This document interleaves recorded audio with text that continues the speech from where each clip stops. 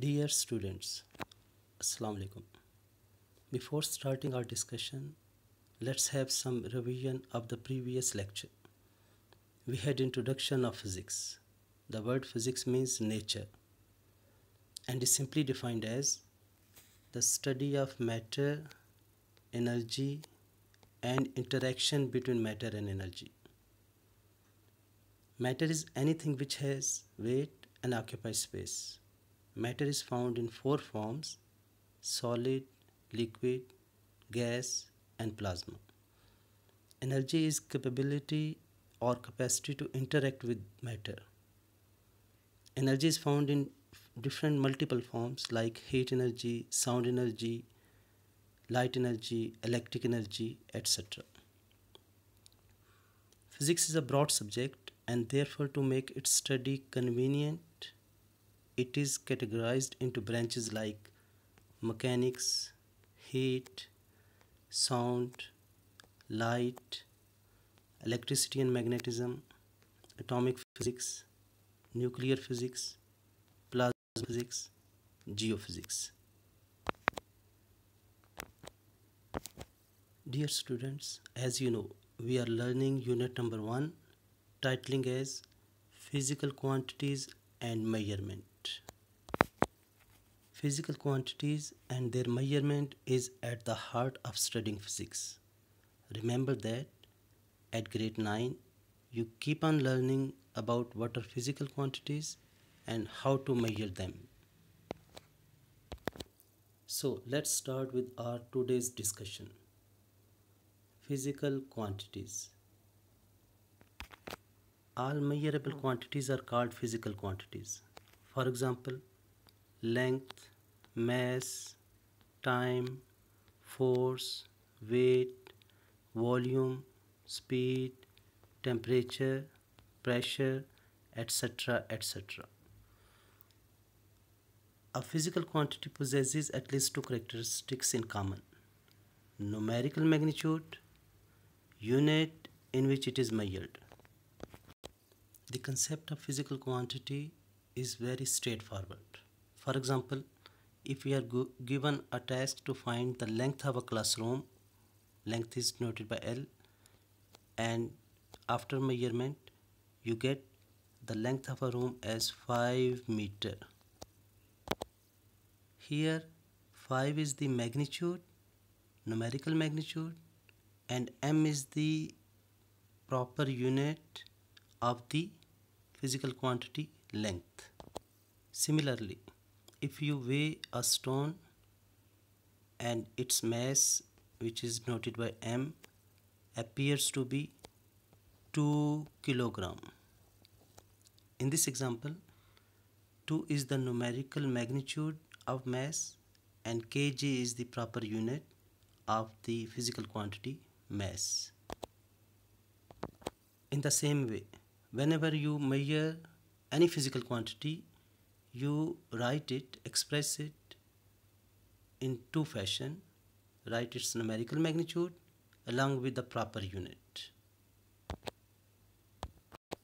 Types of physical quantities. Physical quantities are divided into base quantities and derived quantities. Let's first discuss base quantities. There are 7 physical quantities which form the foundation for other physical quantities. These physical quantities are called the base quantities. Base quantities can also be defined as base quantities are the quantities on the basis of which other quantities are expressed. For example, length, mass, time, electric current, temperature, intensity of light, and the amount of a substance. So dear students, how many base quantities are there? Only 7. Length, mass, time, electric current, temperature, intensity of light, and the amount of a substance.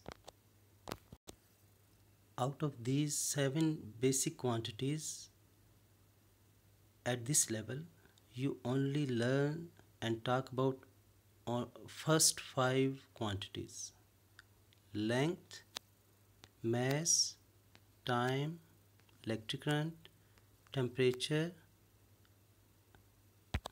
Dear student, as you just come to know that there are only seven base quantities. Now let's discuss derived quantities. What is the definition of derived quantities?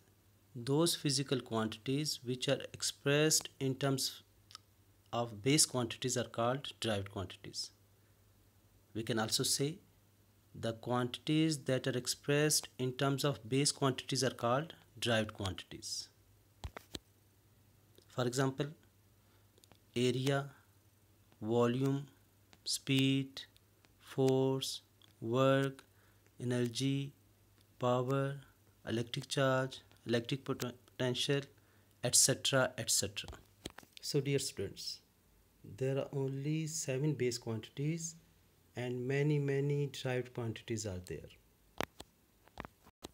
Dear students, as I just told you that each and every physical quantity is measured and expressed numerically along with the suitable unit. Units are so to understood throughout the globe with complete agreement. For this reason, scientists have developed a standard which is known as International System of Unit. What is it? With the development in the field of science and technology, the need for commonly acceptable system of unit was seriously felt all over the world, particularly to exchange scientific and technical information. The 11th General Conference on Weight and Measures held in Paris in 1960 adopted a worldwide system of measurement called International System of Units. The International System of Units is commonly referred as SI System of Units. Dear students, similar to base quantities and derived quantities, there are base units and derived units. So let's first talk about the base units. How to define base units? The units that describe base quantities are called base units. Each base quantity has its SI unit. Dear student, this table 1.1 contains base quantities, their SI units with symbols. Here you see that the first column of this table contains physical quantities: length, mass, time, electric current, intensity of light, temperature, and amount of substance.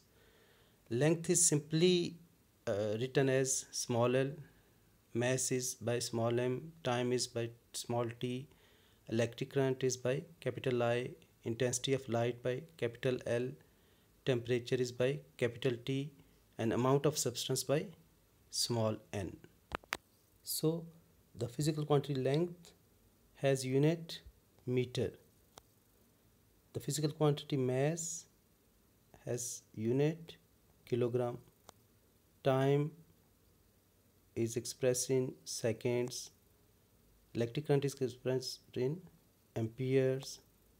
Intensity of light is expressed in candela. Temperature is expressed in Kelvin. Amount of substance is expressed in mole. So there are seven base quantities and accordingly there are seven suitable base units. The first column expresses the physical quantity. The second column expresses the shorthand notation for physical quantities. Similarly, the third column expresses the unit and the fourth column expresses the shorthand letters for units of physical quantity. So dear students, this table is very simple and easy to memorize, and this table is a table for base units. As there are only 7 base units, so nothing is difficult. You can easily memorize it. So again, length, mass, time, electric current, intensity of light, temperature, amount of a substance. 7 base quantities, and meter, kilogram, second, ampere, candela, Kelvin, mole. Their suitable proper units. So there are 7 base quantities and 7 corresponding base units. Derived units. The units used to measure derived quantities are called derived units. Derived units are defined in terms of base units and are obtained by multiplying or dividing one or more base units with each other. You see table 1.2. It contains derived quantities and their SI units with symbols. Again, it has 4 columns. The first column represent some derived quantities. Here, speed, acceleration, volume, force, pressure, density, charge, etc. These are the derived quantities. Usually, we represent any physical quantity by their symbols. V is the symbol for speed. Similarly, A is the symbol for acceleration, V is the symbol for volume, F is the symbol of force. You see that sometimes or mostly we take the first letter of a word for its symbol. Similarly, the third column show the proper unit of derived quantities. Speed is represented by meter per second. Acceleration is represented by meter per second. Similarly, volume, cubic meter. Force is represented by Newton. Pressure is represented by Pascal. Density, kilogram per cubic meter. Charge, coulomb. Dear students, this table of derived units contains some of physical derived quantities and their units. You see that the first example given here, speed, is expressed by 2 base quantities, namely the length and time. And you know, the length is expressed by meters and the time is expressed by second. So many of the physical quantities are interrelated. For example, in this table you see that physical quantity of speed is related to 2 other physical quantities, namely length and time.